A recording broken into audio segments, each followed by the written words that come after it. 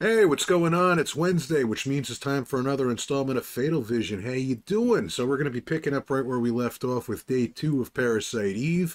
Let's just jump right into it. So grab a drink and let's play some damn games again.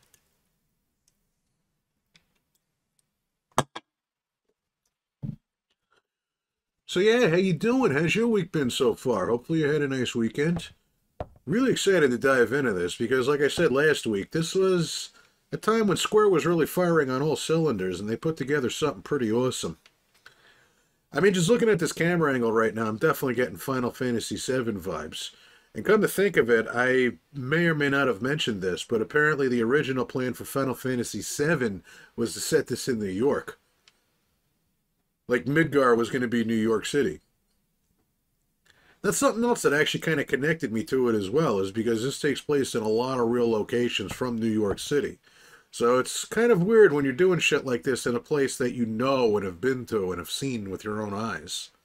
Like the Chrysler Building, the Natural History Museum.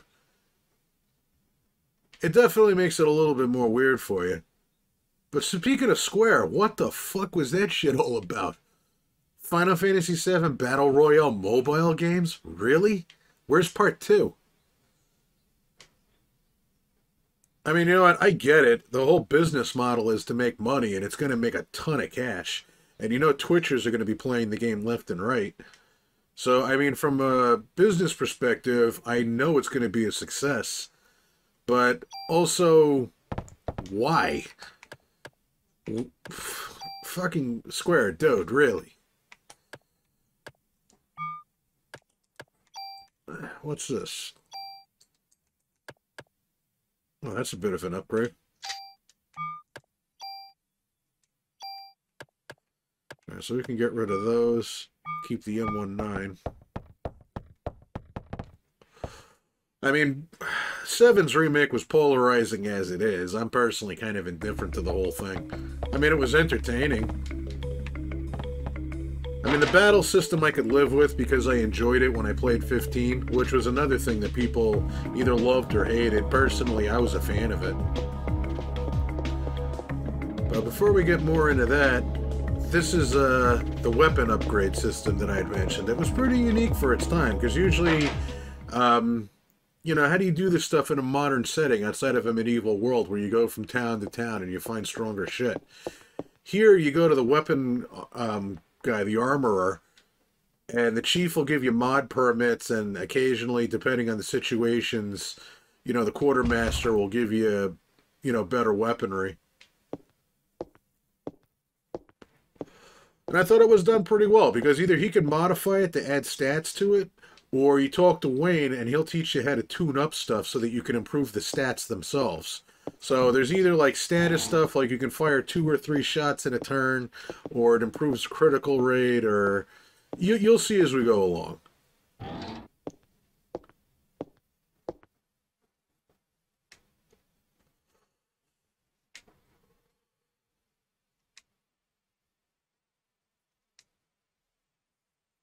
Yeah, so what am I supposed to use? That harsh language? I mean, his heart's in the right place, but he's just not thinking practically with that one.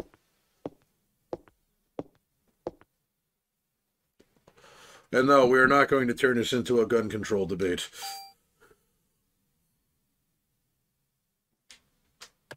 If he notified you, then why the fuck do I have to show you? Alright. We got an opening here, but let's open up something here because that's way stronger. But yeah, Square, what are you doing? Especially with that nonsense where they said, yeah, we're working on part 2, but it's going to be on PS5 only. Seriously? If I want to see part 2 of something that I've already beaten, I have to upgrade to another system? Fuck you. There's no way I'm shelling out $500 to see the second half of a story that people are just going to ruin for me online anyways. That's just ridiculous. I mean, people bitch about the cyberpunk thing all the time. You know, well, it really shouldn't have stayed in the last generation. You know what? At least they fucking released it on the last generation. And from the updates that I've seen, it has gotten considerably better over time as they've optimized it. Just after a while, give me a break.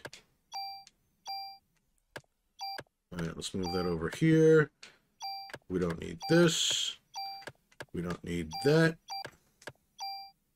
There's really not much of a selling system, you know? Like, oh, I don't need this anymore, I'll just sell it. Okay, so we'll keep the club. We got that. Yeah, I think we're good to go. Store items. Yeah, here we go. I don't necessarily need this. We're not going back over there again. But speaking of big boom, boom, boom stuff, I just saw this earlier today. Alien Firestorm. Should make some people happy. Like, personally, I think it's awesome.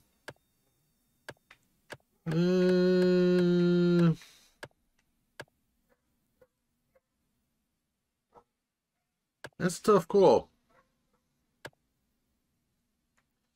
Alright, alright. Wait, I need the tool. I think I just explained it to me and I totally forgot about it. But yeah, Aliens games, that's a tough one, because sometimes you're going to find them, and some of them just don't live up to the hype. Colonial Marines. Excuse me. But Aliens vs. Predator, the ones that Rebellion made, those are really, really good. And now I realize the kid's wearing red basketball shorts, but I remember I used to think that he would just wander around in one of those Hugh Hefner robes with red Reeboks.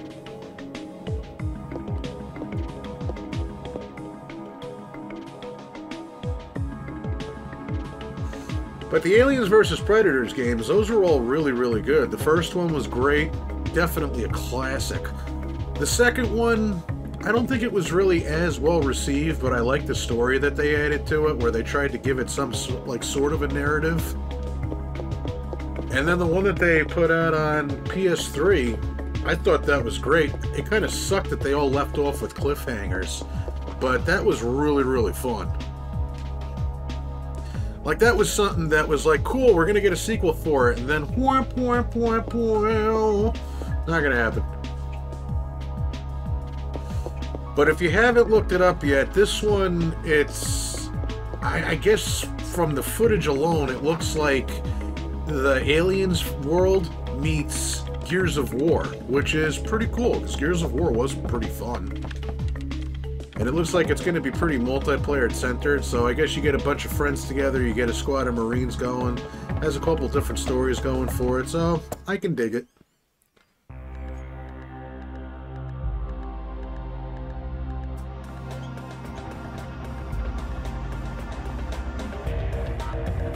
So I can't do anything yet. I have to talk to somebody and find out where the hell I'm going. Alright. Or do I go back to Carnegie Hall? Yeah, there's a part where memory kind of dicks with you. But at the very least, can you imagine a game like Final Fantasy where you have to walk all that way? Oh.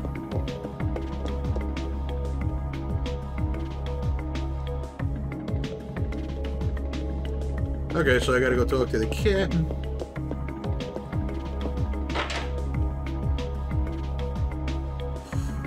Alright, let's see what this Rodney Dangerfield looking guy has to say.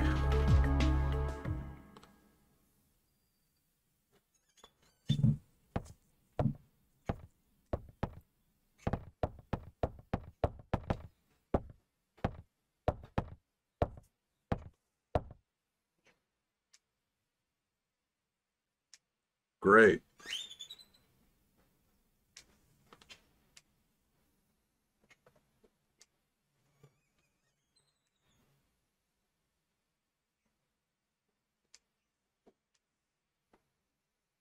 Okay, then, let's go meet the press.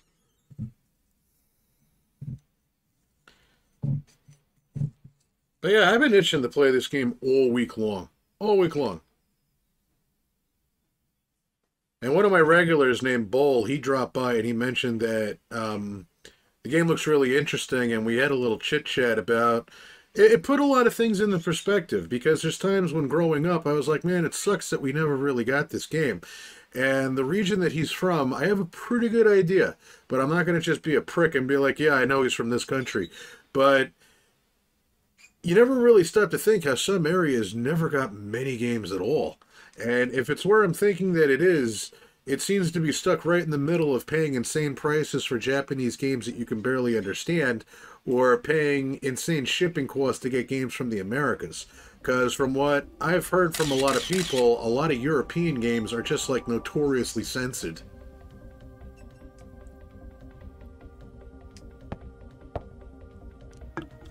So I got you covered, man. We're going to do this entire thing from start to finish.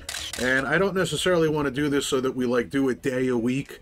I like to try to get as much of this as possible so we can maybe move on to the next game. I don't want to drag this out.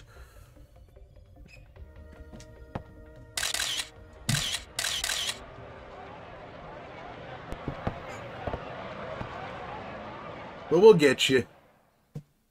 We're going to be seeing quite a lot more love for the PS1 era games.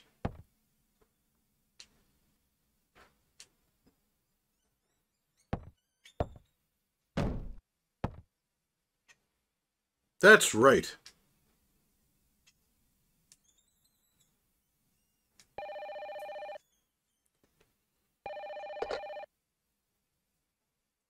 Maybe Daniel will punch him out too.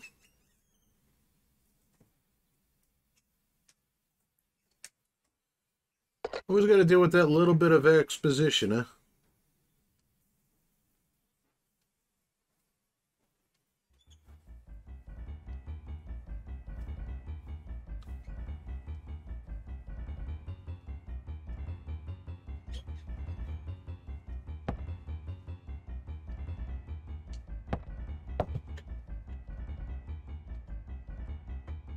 Yeah, here's where we get our shit.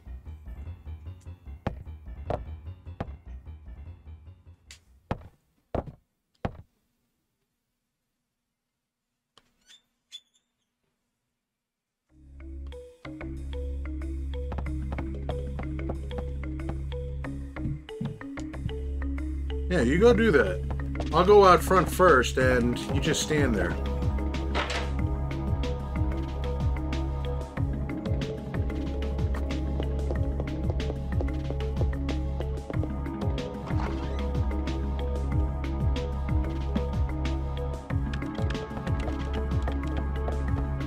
But this is where things start to get interesting.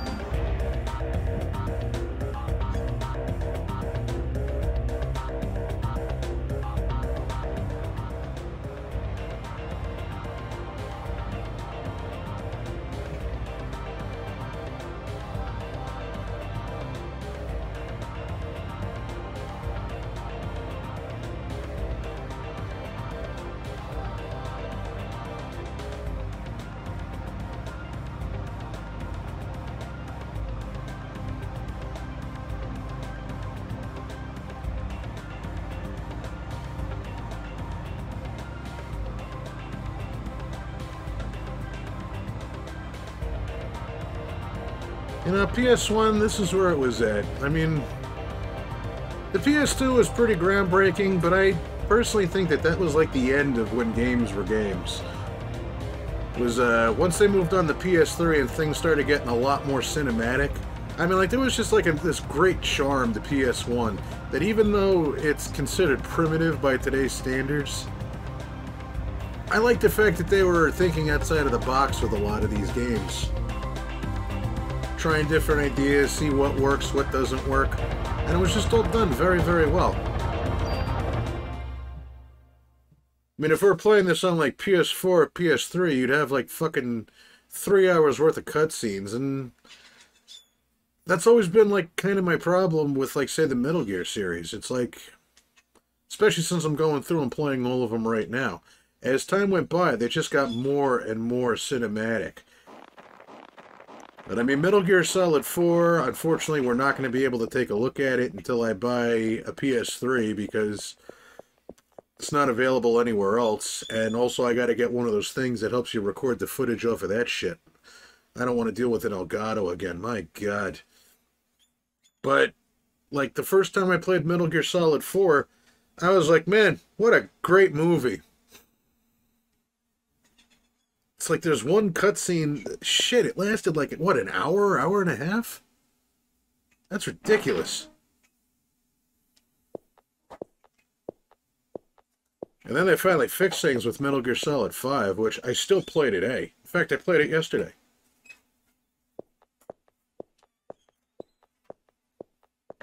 People can find any way they want to knock that game, but I loved it.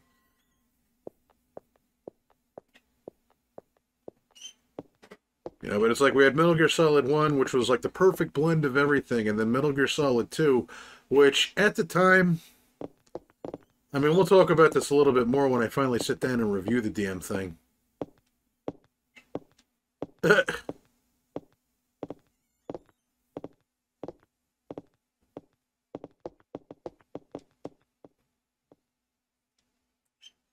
Old pervert.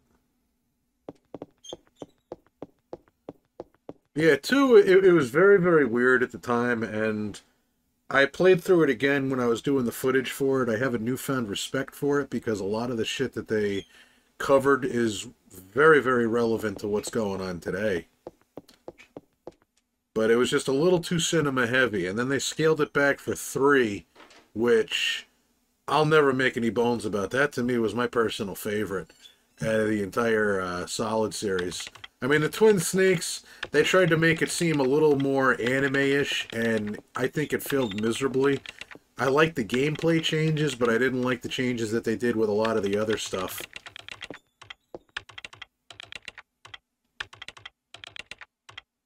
But I think after Snake Eater, Kojima kind of painted himself into a corner because I personally found Big Boss and his character arc to be way more interesting than Solid Snake. And I don't know if it was because... Shit, I mean, you spend... At least...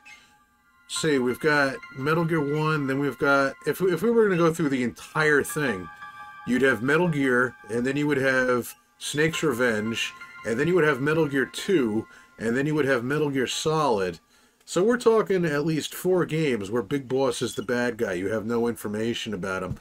And then, because he's not really listed as, say, a bad guy in the second one. But it was just that now you're finally learning about this mysterious figure. And you actually get more of a backstory for him, even though it's a prequel, I understand that. But you get more of a backstory and an understanding for Big Boss's motives than you do with Snake. So they managed to give, make one character more interesting in one game than they did with another character through the course of, 4 games? Technically 5, if you want to count the MSX and the NES versions as different.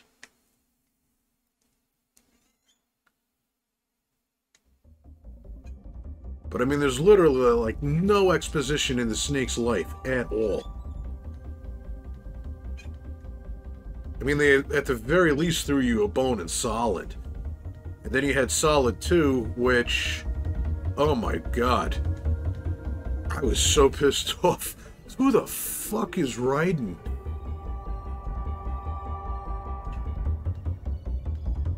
They're looking at each other like, who gives a shit? Wow.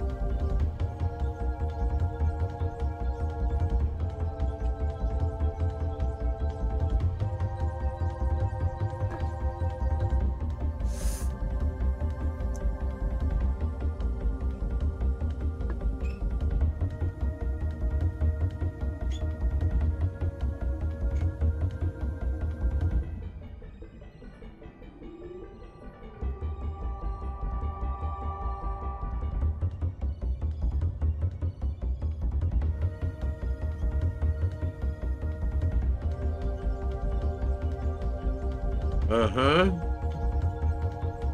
Uh-huh. Uh-huh. Uh-huh. yeah.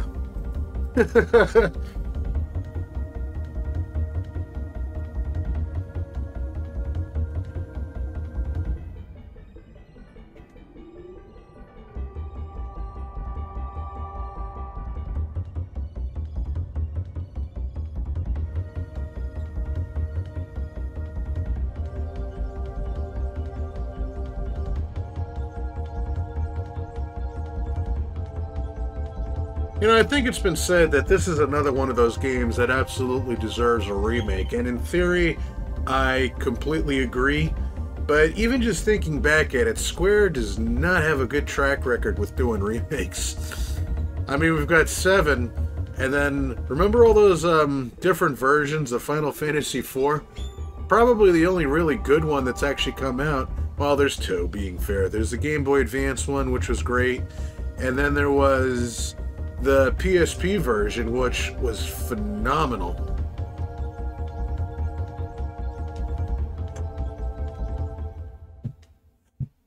But I mean, I'm just thinking back to the way that Square has done remakes of things and how they like to change shit. Think of Final Fantasy Tactics, The War of the Lions. We talked about that a little bit last week. I mean, the PS1 version couldn't have done better with that one. And then they did War of the Lions, and I'm like, oh, great. All new stories and shit. This is going to be fantastic. And then they changed some of the sounds in it, and it just sounded very, very weird to me. And then they also changed up quite a few story elements. They changed up some of the the names, and it just, I don't like change.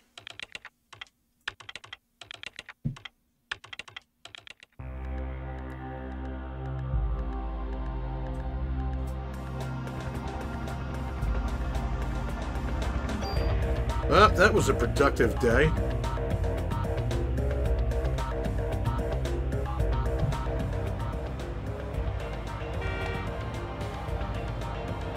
Man, he's hauling ass.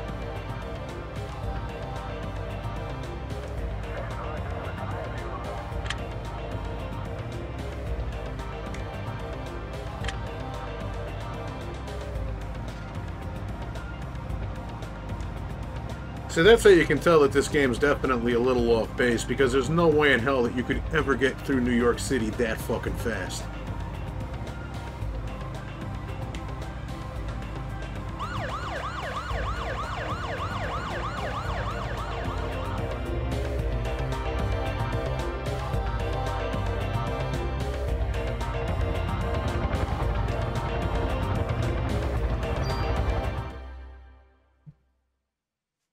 Is this when Eve goes and assaults the police station? I guess not.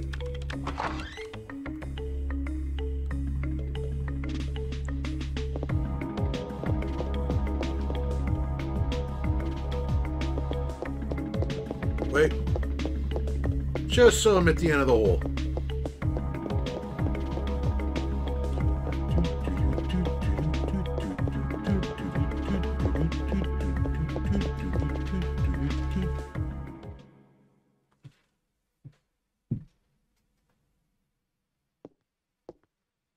Well, here we go again.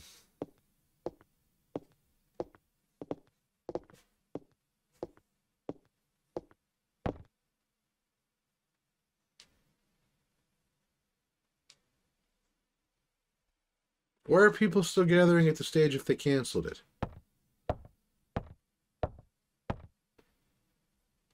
See, somebody really dicked up here, because if they canceled it and Melissa's a prime suspect, either you get the word out, because I understand you can't send a mass text to people, because this is before the age of smartphones. But don't you think you might want to, station people at the park entrance and be like, no, no, no, no, no, don't go in there.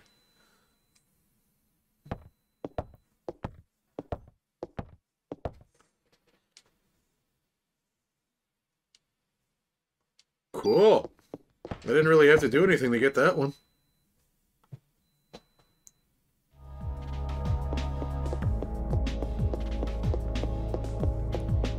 But that's such a common trope in most of these movies, and it always happens in New York, too.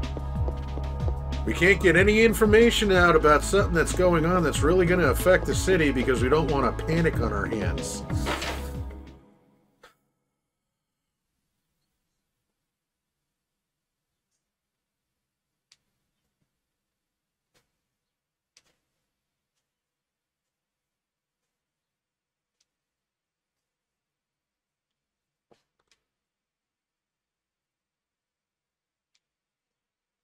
Okay.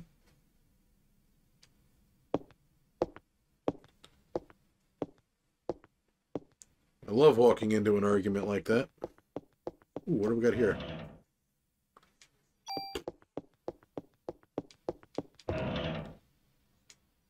Oh, can't bitch at that. Mm-hmm.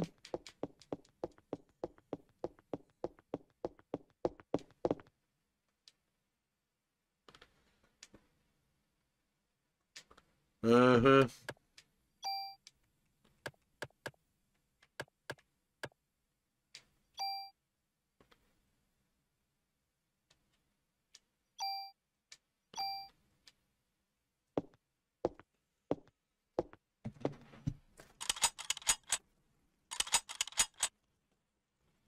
You know, I mean, the guy does have a good perspective. I mean, you can never look at a gun like a toy. It's a tool. And with any tool, you have to be careful with it and learn how to use it before you operate it. Where the hell is it? Do I have to talk to him to be able to tune it up? Yeah. No, you fucking Momo. Wait a minute. I had the thing.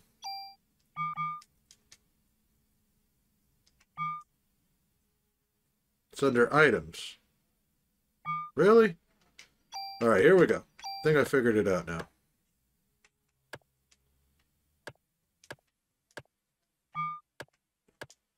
Alright, change this weapon to that.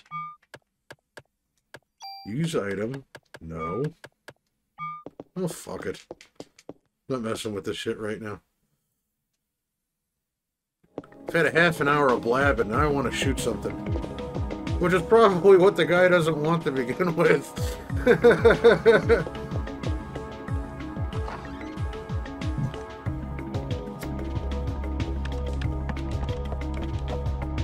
And poor Daniel's sitting out in the car like, where the fuck is she?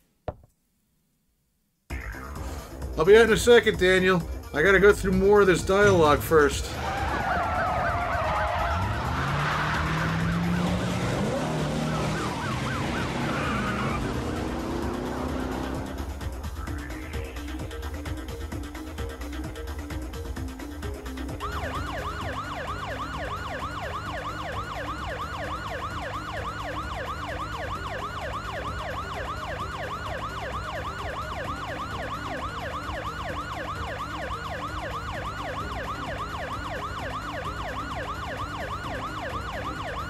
You got the afterburners?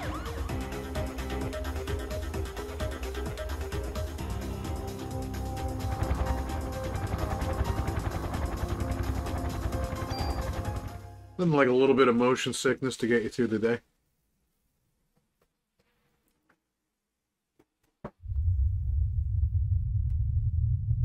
Is he saying Ben? Or Bin?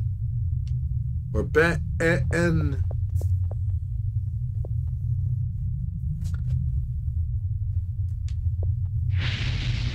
Uh-oh.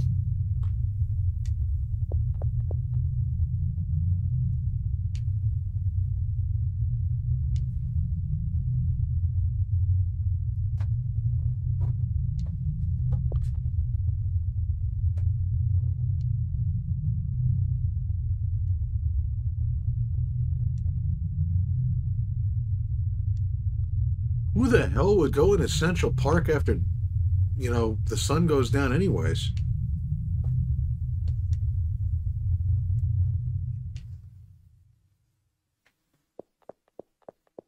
Like, that was like a rule growing up. It was just like, never go into Central Park after dark. Like, everybody knew that shit.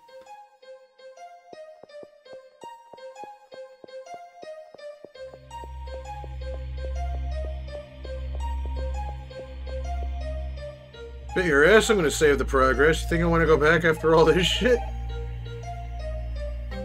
Gotta make a long-distance phone call first.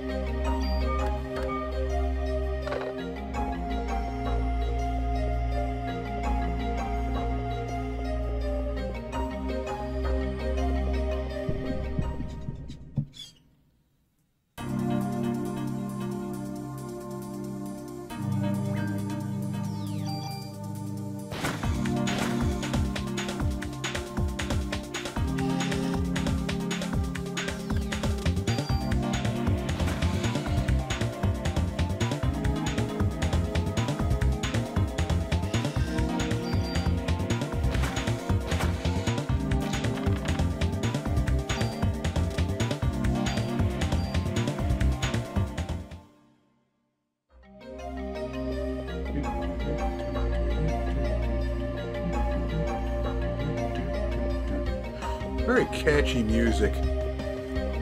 Like, this is definitely one of those OSTs that I could just, like, vibe out to and just listen to while I'm driving.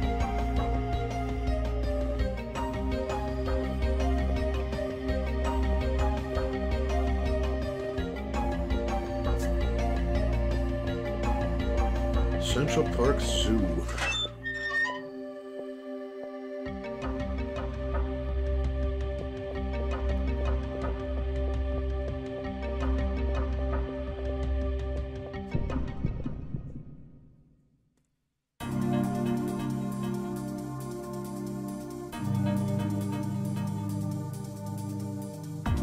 To be honest with you, it's kind of nice to be able to go back into Central Park without worrying about landmines and dead junkies in the park.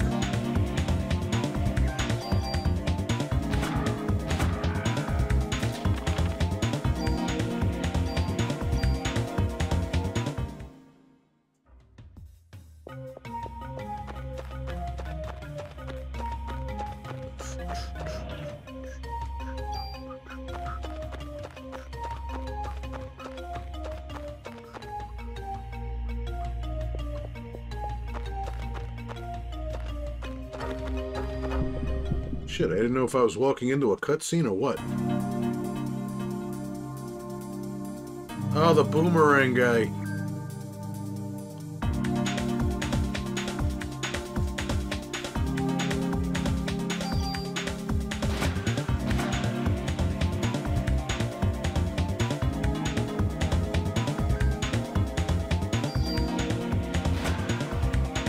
I don't know what his problem was, but...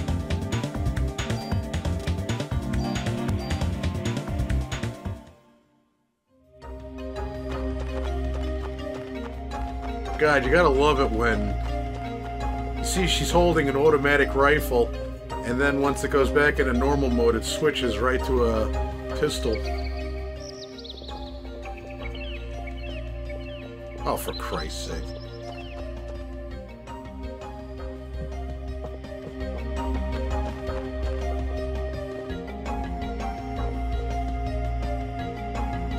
Never understand that about games like this. When you see things with like a practical lock or a practical door that you can't get through, why don't you just kick the fucking thing open? Like, what's stopping you?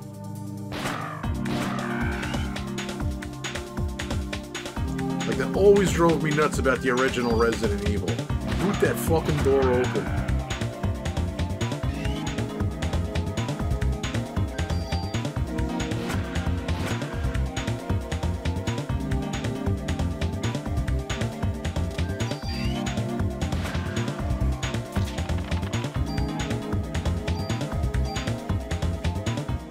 Don't forget this one.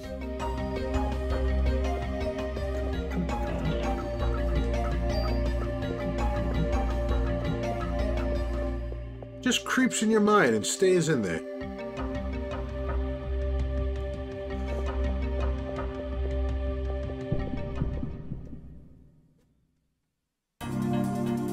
Another snake. And it's always with the birds. This is going to be a bitch to dodge these things, though.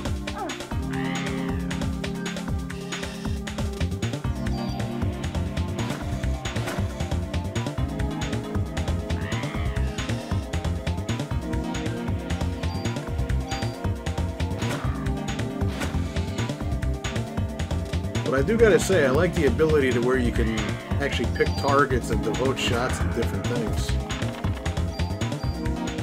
That all works out very, very well.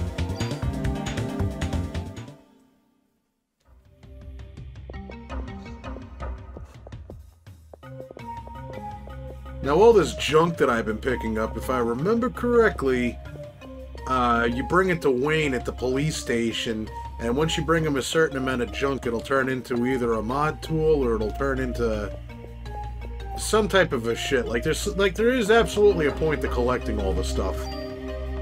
Because if all it did was just take up all of your inventory space, like this is done, Jesus.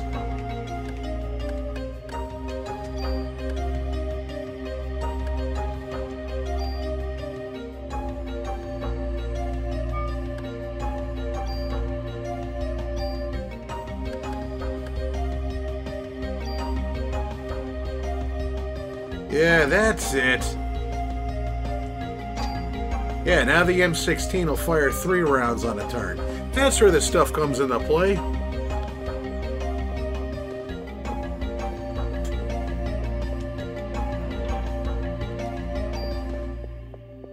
I mean, this definitely sits with your typical Final Fantasy fare, where it's definitely worth your time to level up and wander around and grab as many items as you possibly can.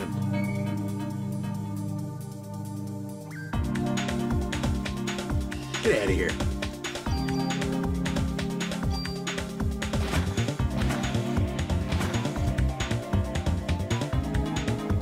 You know, naturally when you see the snakes, you're going to assume that if they bite you, you're going to get poisoned.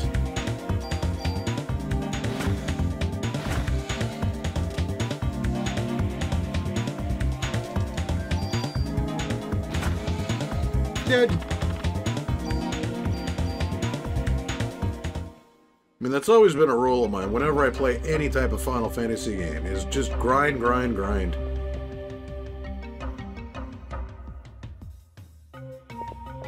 You know, especially when I'm playing something like Final Fantasy VIII.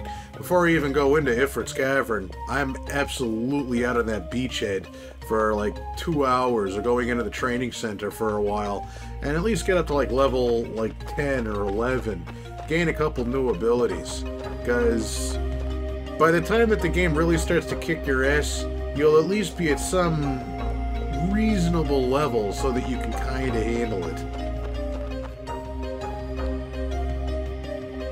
I mean, to me, it's win-win, because, I mean, best case scenario, you're always levels ahead of someone, you know, else. Or, worst case scenario, you're at least on par with the boss that you're fighting. No shit.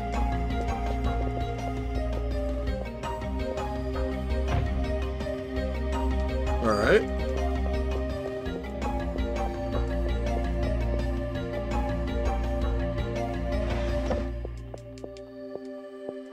Need a key. You've got a gun. Shoot the lock.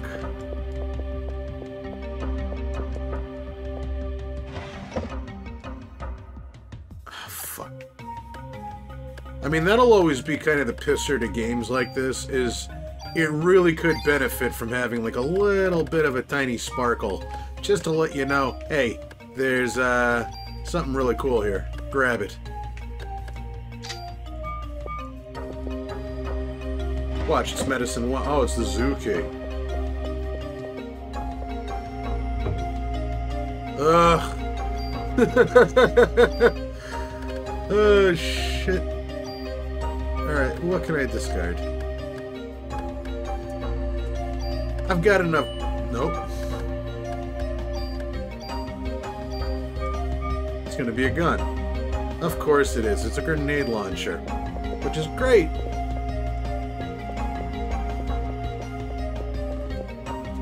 That's something you definitely want to hold on to, right? Little Jill Valentine trope for you there.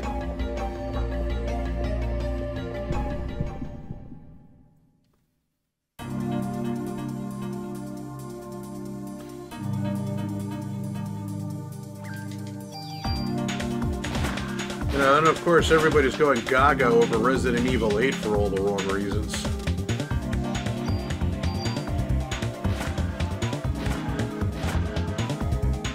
I mean, I don't know, the time to start making it into like something episodic was a long time ago.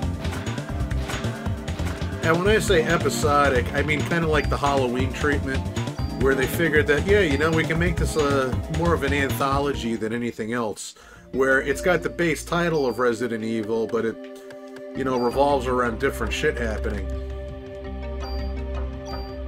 I think the problem with it, though, is that it just suffered from a really bad case of it was afraid of its own individuality. I mean, they just had to throw a Chris Redfield and an Umbrella in there. Try to give you, like, some sort of, like, a feeling to remind you that, okay, you're playing Resident Evil.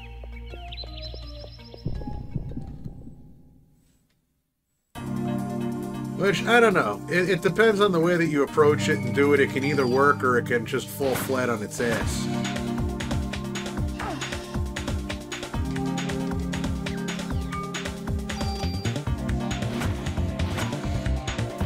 mean, personally, with Halloween 3, I love the idea of having an anthology series. Kind of like, not so much like Creepshow, because Creepshow, you know, told 4 different stories in an episode. Well, not an episode, but a movie. But, well, now it's episodes because it's a TV series on Shudder, which is actually pretty damn good. But wait, what am I exchanging out? Alright, well, I don't necessarily need that because I got the one thing, right?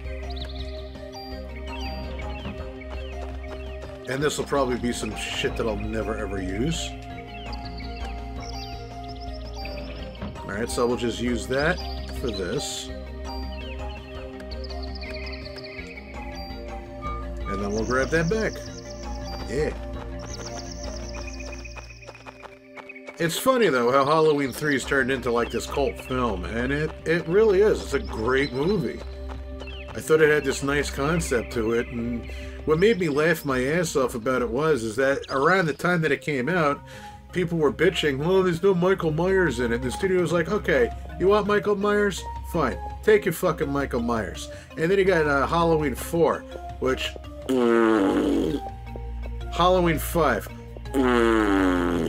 6. Ugh. They were all horrific. H2O. I don't give a shit if the animals have escaped. Let me get out of here. Like, there's bigger problems on hand here.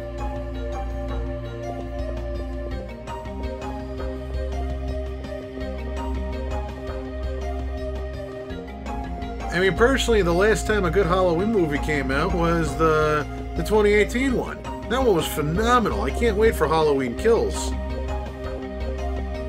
But you know what? Looking back at all those craptacular versions of sequels that the Halloween series got, don't you think maybe it would have been better if they had stuck with the fucking masks? Like that, to me, I think that's like the perfect way of a studio saying, okay, you want garbage? Here's your garbage. And boy, did people have to live with that one. They made people suffer through, what, 5 other movies?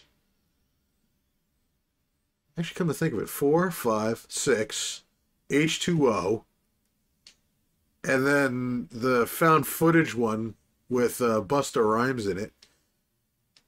Son of a bitch, that was like 5 movies. Wow, that's bad.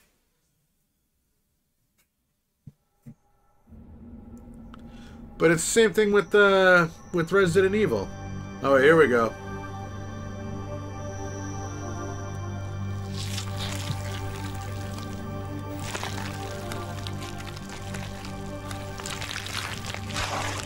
Yuck.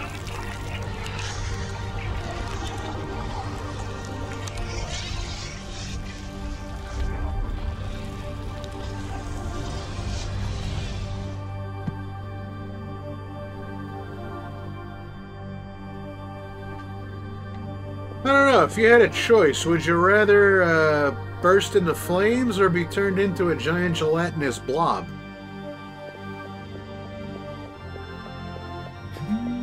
Okay, so how the hell do I... Oh, wait. This is new. Yeah, let's just follow... Oh, there's a big sign that says backstage.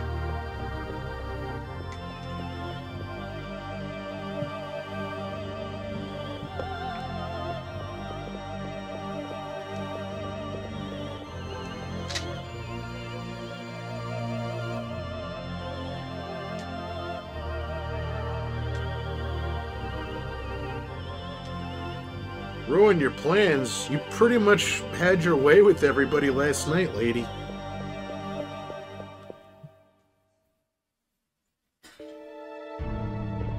I mean, really, what the hell is left there?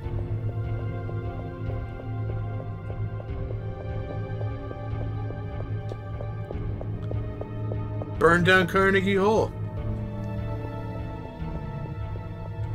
Well, I saw something.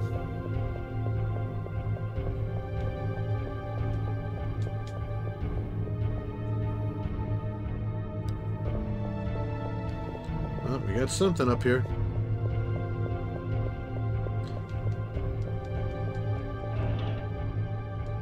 But yeah, the Resident Evil thing, I mean, I'd have to say about 4 is when they really should have tried to at least attempt to start like a new story. I mean, Code Veronica was alright. That was a pretty decent game, and everybody loves 4 so much, but I'd have to say that after 3 and after they nuked Raccoon City, it should have become something else. Like, that's the time when they could have implemented something like 7. You know, where you have like this new character and you're stuck in this house. But it was just... I felt that it was just a little late to do that.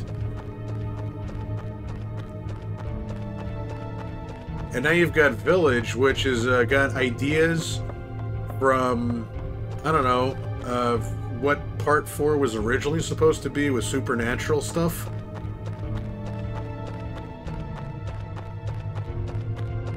But then, of course, you got Chris Redfield again, and now you've got Ethan again. Okay, so let's do this. Tune up armor.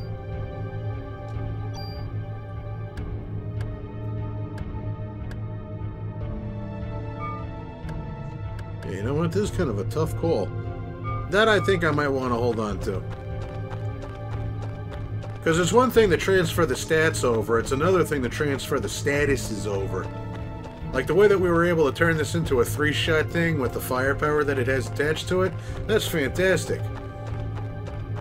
But I think that's something that should definitely be saved for later.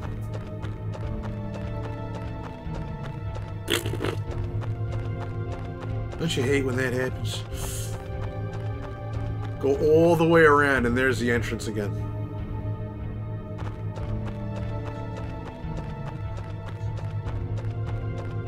I'm starting to feel like I should have saved at that phone.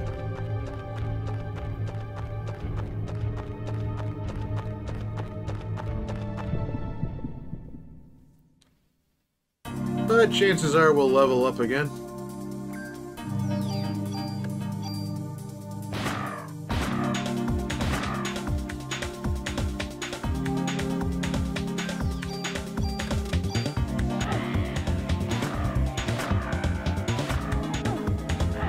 Jesus.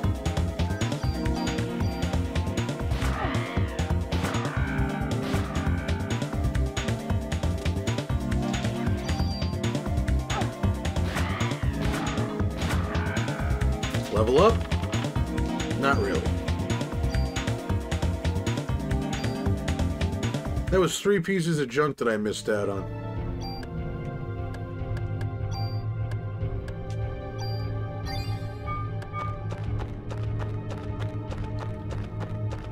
Yeah, once you start to get to the rhyme or the reason with the junk, you'll understand that it's actually kind of important. You know, watch. I've gone all this way and I found out that the event trigger's back over at the stage or some shit like that. That would be ridiculous. Oh, we got a polar bear on the loose. Great.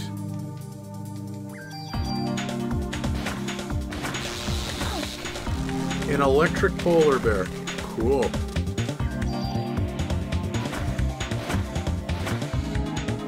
I've got poison, too. Yeah.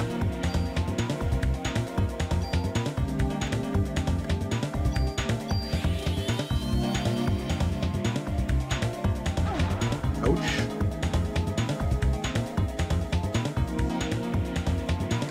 Shoot him in the ass.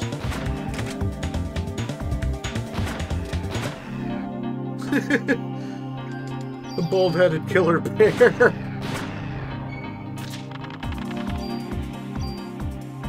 Nice. I'm so glad the ammo doesn't, like, break off into its own bracket. Like, that would be horrific.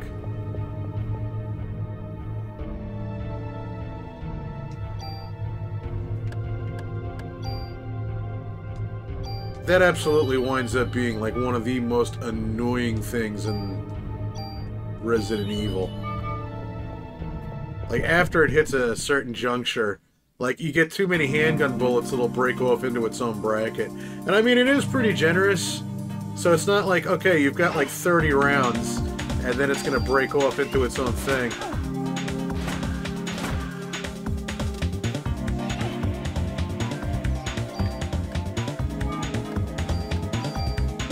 Dead. These things are definitely getting a little grabby too, aren't they?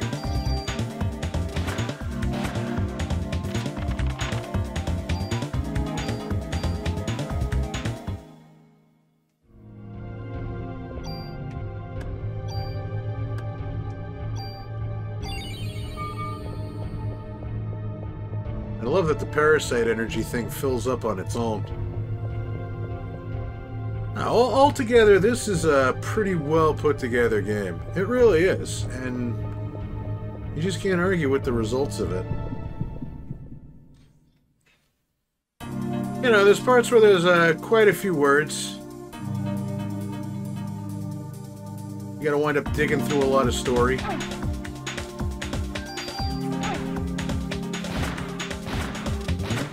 But at the very least, the story is well written.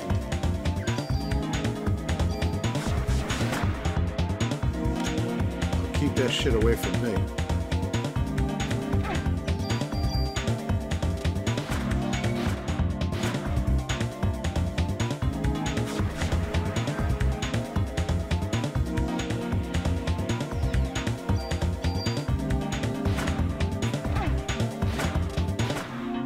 Something else to keep note of too is that when you do the attacks, even while you're attacking, the active time gauge still fills, and I love that.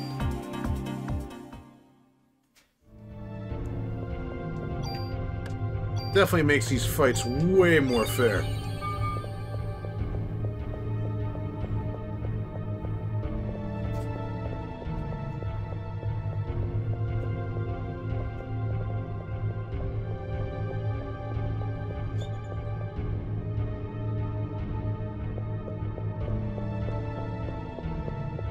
I know I'm going back the other way, but it just seems like like there should be a phone here or something to save your game. Maybe an item box.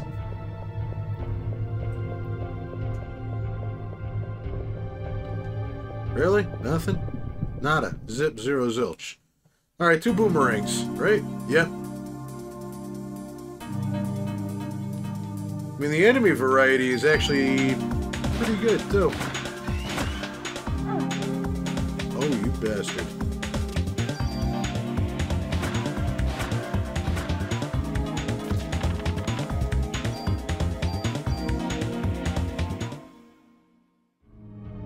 Not a thing, huh?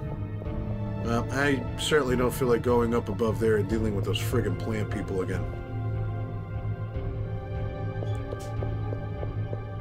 But yeah, I have a feeling I missed a phone somewhere.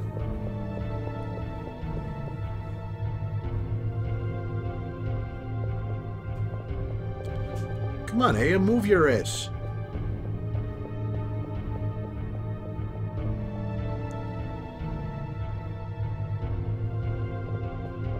Well, what do you know?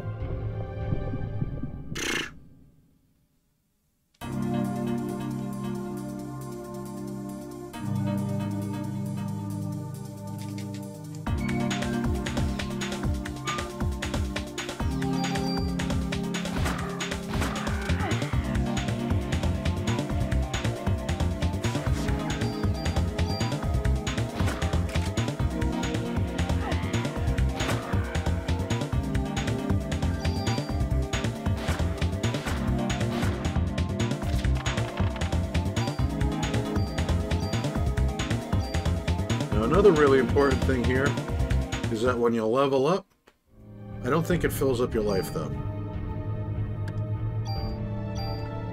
Nope. Never be ashamed to save.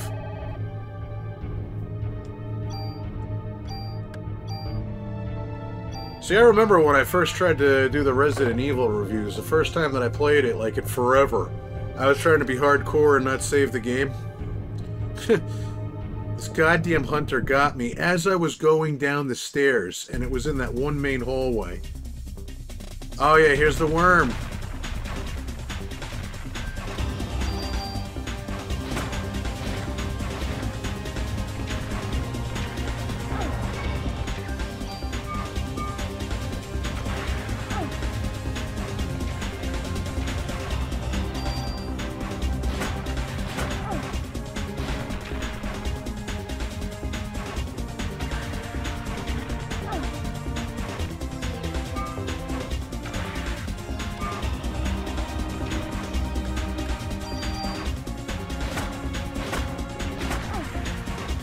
Yeah, I think we might want to heal. Might be a good idea. And while you're doing the parasite attacks, it stops the action. Like, this game is seriously as fair as possible when it comes to combat.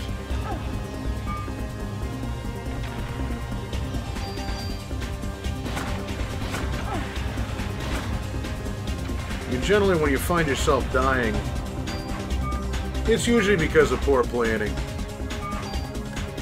I can't really say that there's moments where it's like, oh, this is so unfair. Not in this game. Because, I mean, generally, you're in charge of your own defense, really. Right, come up over here.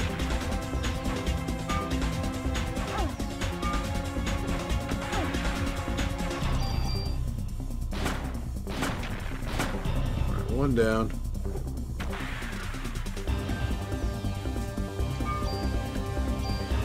Can't get over how good this music is, though.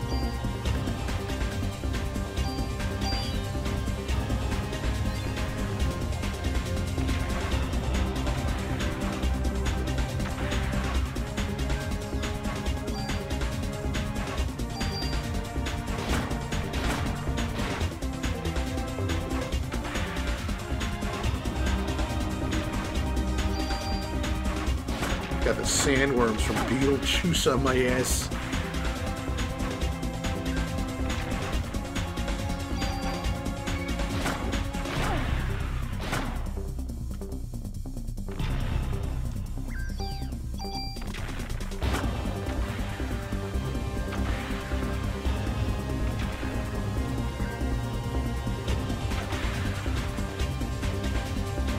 I mean, realistically, I think these are earthworms.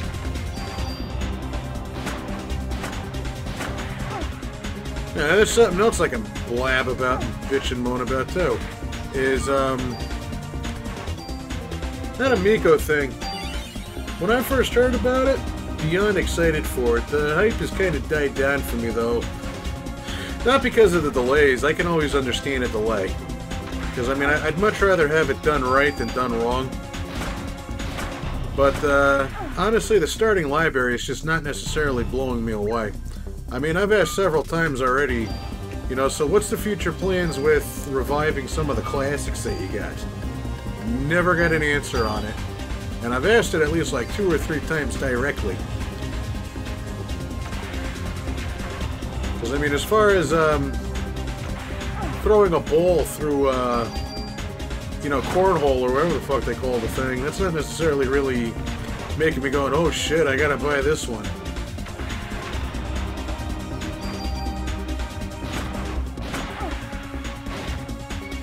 You know, but stuff like the Missile Command remake, that's looking amazing. And I mean, I think that's going to be like the main selling point for most adults, is going to be pretty much hitting that nostalgia vibe. Oh, fuck you with your 30 hits. But see, that right there is a downside to...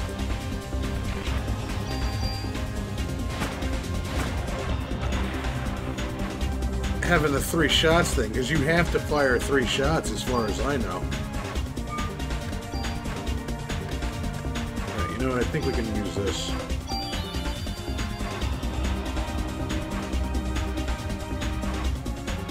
But I mean, like, Evel Knievel Stunt Racer, if this thing is supposed to appeal to kids... I mean, if I showed my daughters Evel Knievel, who the fuck is this guy? Well, he was a stunt racing guy in the 70s. Okay, cool. What he's gonna do is clean sweep.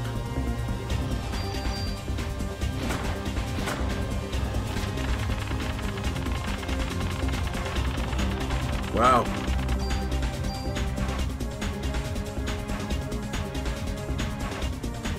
Now this bonus point aspect, that's something else that you can apply to your own stats. See, it's that stuff right there that I think is totally amazing. Like, just about the combat and the upgrade system.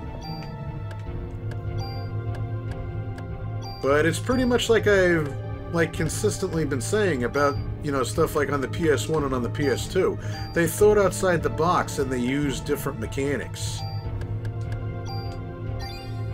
It's like I remember people used to laugh about Alien Resurrection and how terrible of a game that was, which it really was, but that's actually the game that pretty much invented the way that modern first-person shooters play. You know, with the analog sticks, instead of using, like, the top bumper buttons.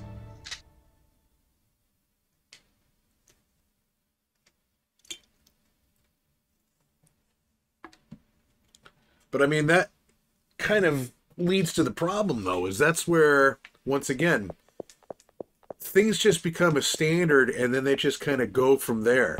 They didn't have differentiating systems for how you upgrade your character or how you do your weapons and shit like that. Nowadays, it's really all the same.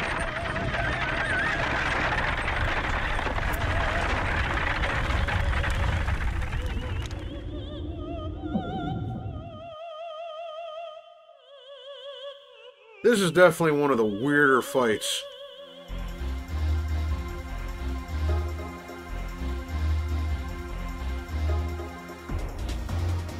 Sounds like a jealous ex.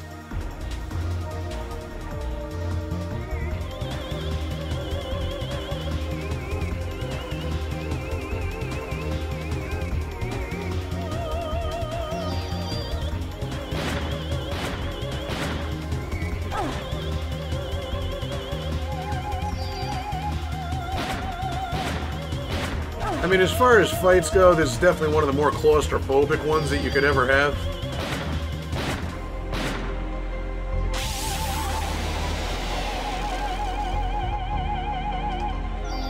She's gonna get me.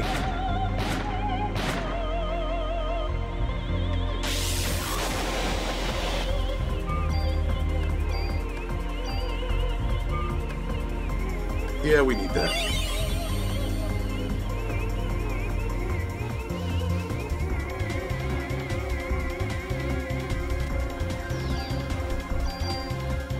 Oh, now it's gonna hit me.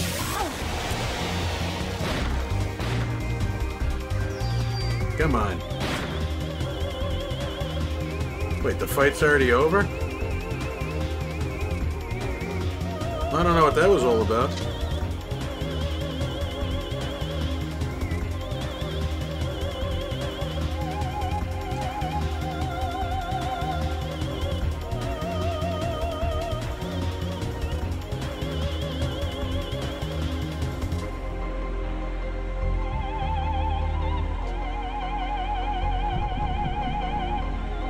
Hey, no means no.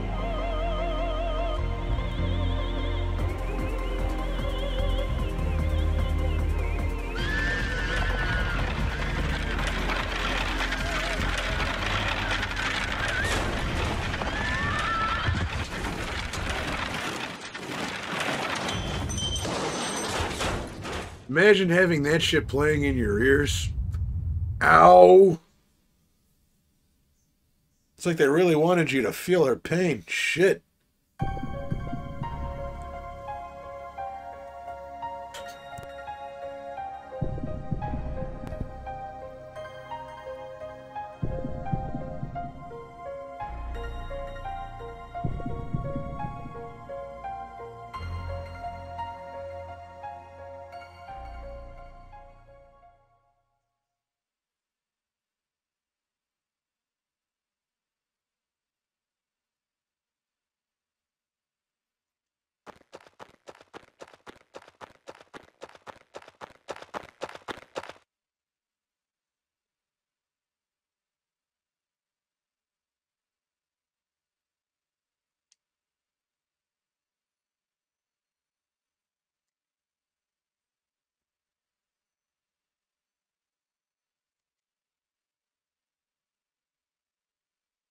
Uh-huh.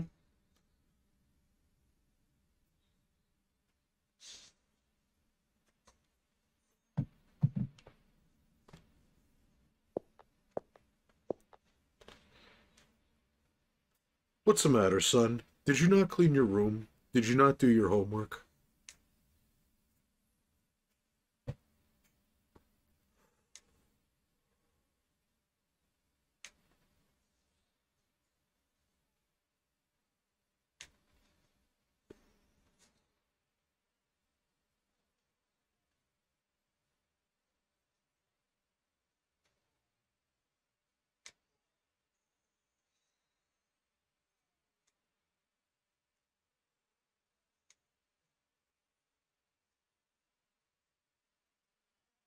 That's a lie.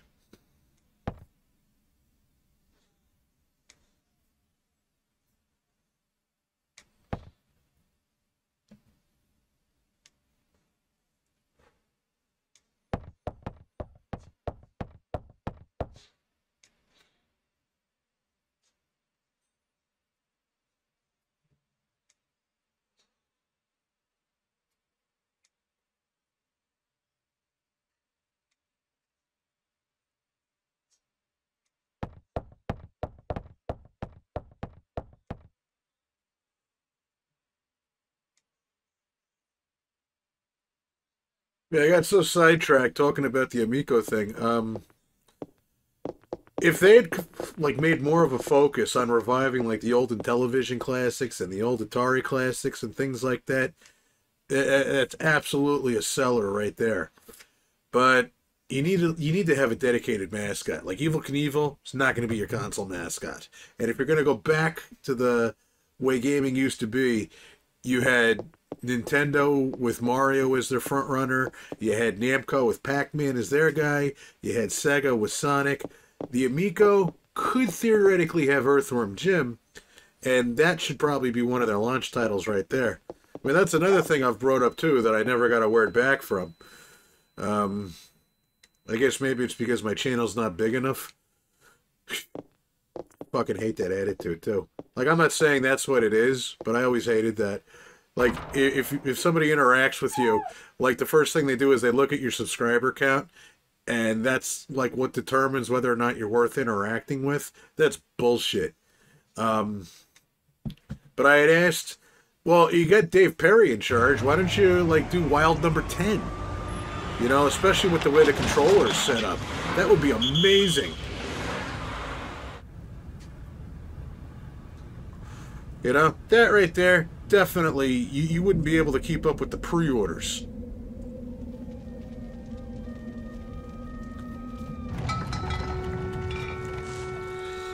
But I guess the marketing scheme is supposed to go towards people who have never played video games before, but want to buy video games for their kids, but they don't want violent games with bad imagery in it, which I can understand that, you know, different strokes for different folks. But at the same time, kids already know about Nintendo. Kids already know about things like Pokemon and Animal Crossing. Because, you know, there's all these channels out there that are geared towards kids that play shit like Minecraft, Roblox, um, Animal Crossing, and Pokemon, yada, yada, yada, yada. Kids already know about that sort of stuff. So when it comes to, Mom, can I get this? They're going to naturally go towards Nintendo because there's nothing violent about Animal Crossing. I mean, the most violent thing that actually does happen to you is you get stung by a bee.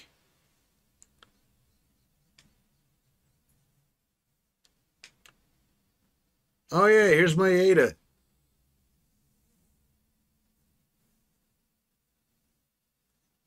What a douchebag.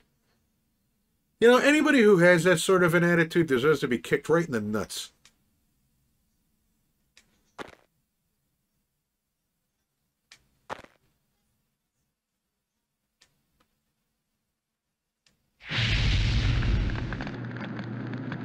Yeah, fuck that guy.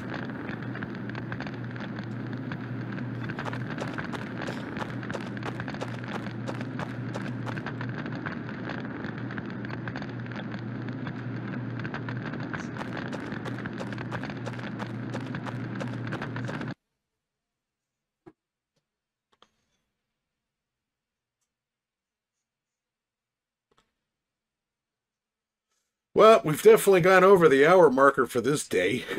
I figured that this would be over a little bit quicker, but I'd say that the chapters are all consistent with one another. So I guess what we can do is we'll cut it off at the end of day one. We'll save it. We'll keep the recording going, and we'll flip through day two. So that way, when you guys watch this, if you want to see part three, it'll be available as well. I mean, I'm not going to do any fancy editing for any of this sort of shit anyway.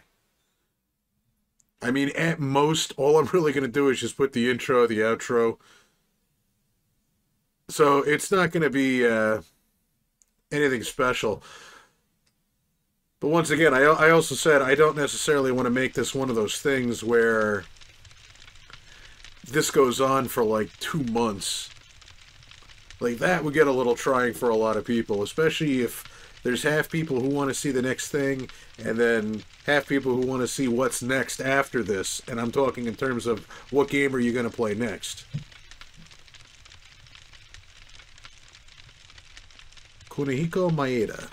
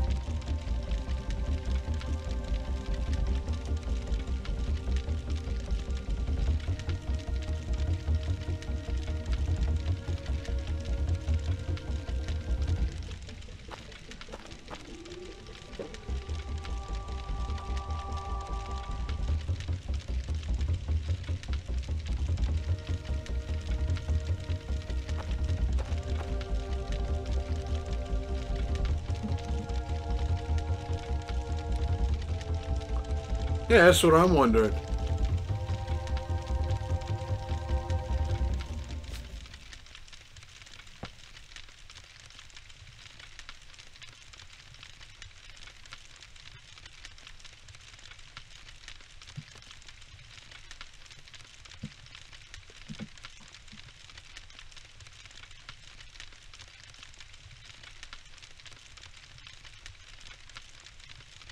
That's quite a feeling I don't think I've ever felt before. Like, I mean, I've had acid reflux, I've had indigestion, but have you ever felt like you were about to be fucking ignited before?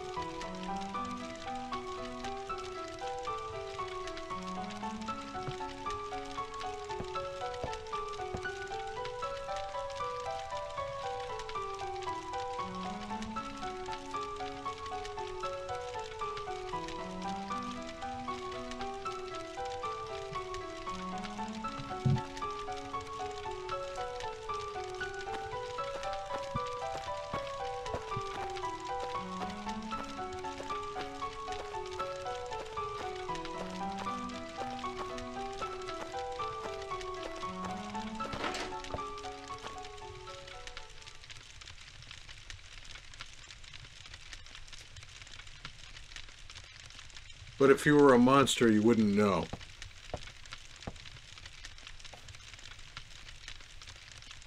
The whole time that they're talking, I'm looking at that item box in the back, and I want to see what it says.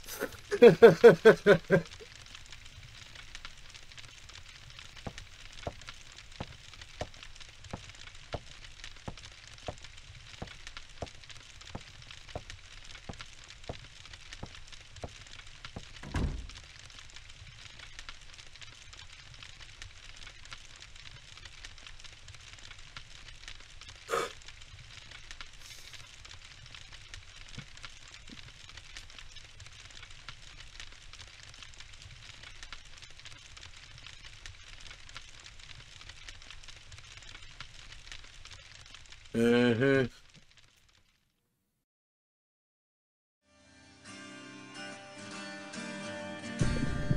Well, yeah, it's the end of day 2, and we're definitely going to be picking up day 3 in just a couple of minutes. Or otherwise, if you've had enough of this one for this week, I got a really kick-ass randomizer for you this Friday, so be sure to tune in for that one. Otherwise, I'll see you next week for another installment of Fatal Vision.